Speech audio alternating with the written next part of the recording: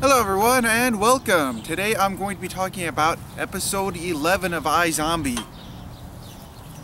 Okay, this time I'm actually gonna talk about the, actual story of the episode because, well, every other time it was just like, the formula, She finds the victim, eats some brains, gains an ability, gains a personality trait.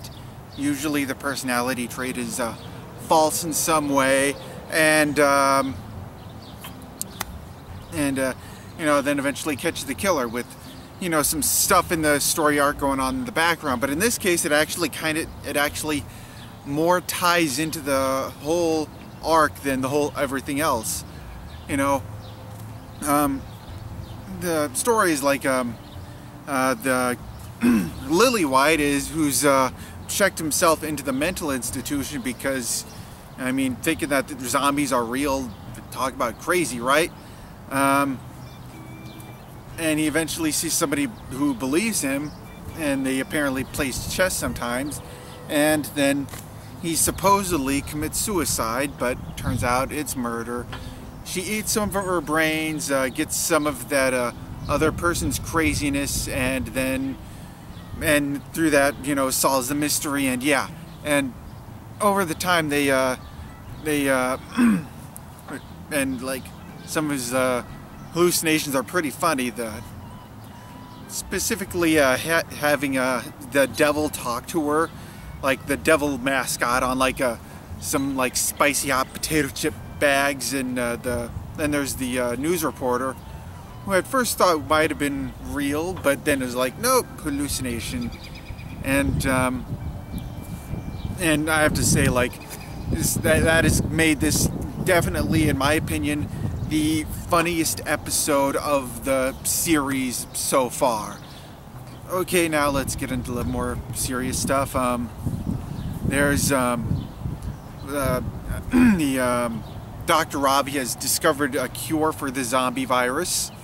That's really cool. I think I said earlier that he probably was gonna find a cure, but there's gonna be like some sort of conflict or whatever, preventing that, that was probably gonna wind up preventing or risking her from getting a cure for herself. And I know I'm probably gonna regret this, but I kind of feel like that Dr. Ravi is gonna wind up getting killed by Blaine. Why? If they have a cure, then that means they're going to, cure everyone, and then they're going to shut down his whole market, and, at the very least, he's going to try to kill the doctor at some point. Calling it right now, like Wednesday, the day after I saw the episode, so yeah. Also, Lily White has gone pretty much off the deep end. Yeah, he's into the stereotypical, person who's, kind of like gone crazy from realizing that zombies are real. Like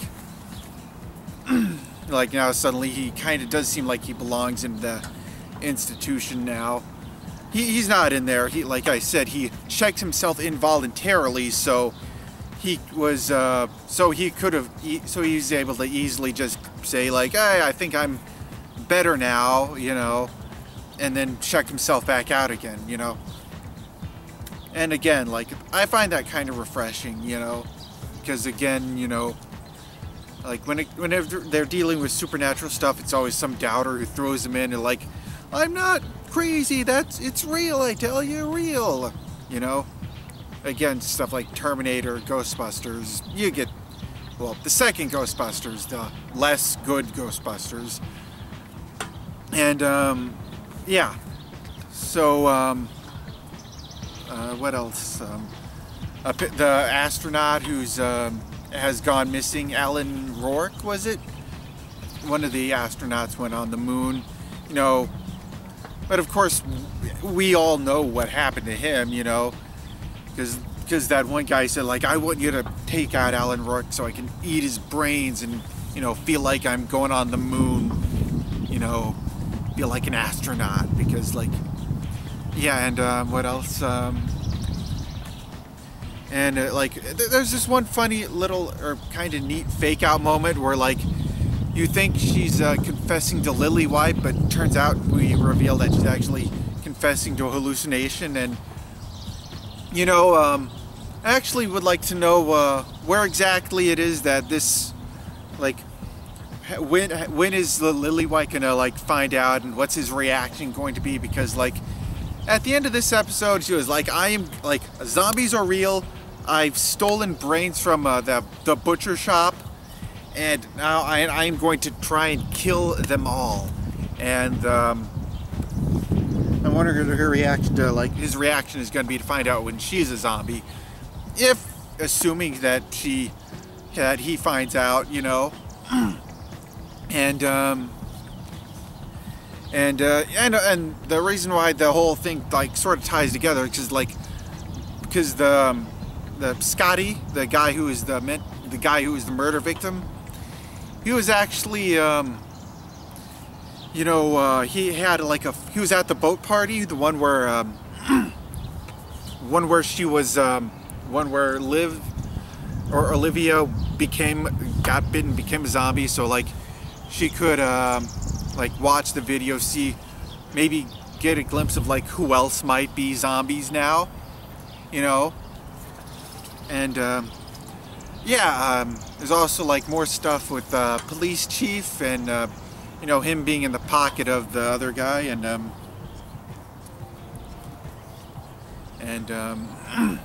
yeah, so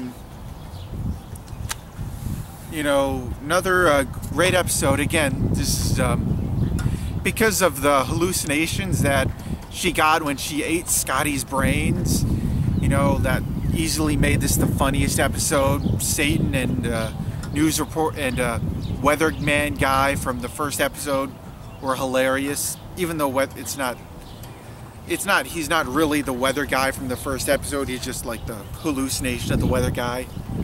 But you know, even so, he was hilarious, great. Again, funniest episode of the series so far, and yeah, and so see, wonder what, like, I already made the one call about hopefully there's probably going to be an attempt on Dr. Ravi's life, and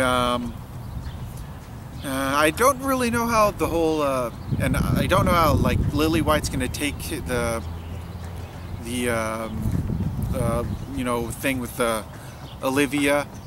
I don't know, like maybe I don't know. We'll see how it goes, because like it could go either way, I think, with this guy.